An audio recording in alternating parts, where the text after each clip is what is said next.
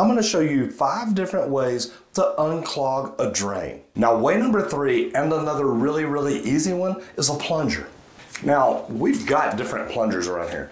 I prefer these little shallow cup plungers like this. You literally get it in, make sure that you push it where it's all the way around it. Now, if your sink has an overflow, you're going to need to plug that up some way. That way the pressure, when you push down, it's not just blowing it out the overflow. Push down real hard and pull up easy, let it get more water, let it suck more water in. Then push it down, push it down, push it down. Now, if you've got good suction there, you can just bounce it back and forth, and what that'll do is it'll make that clog move. That way, when you do push down hard again, it might break it loose enough that it'll push it all the way down the drain.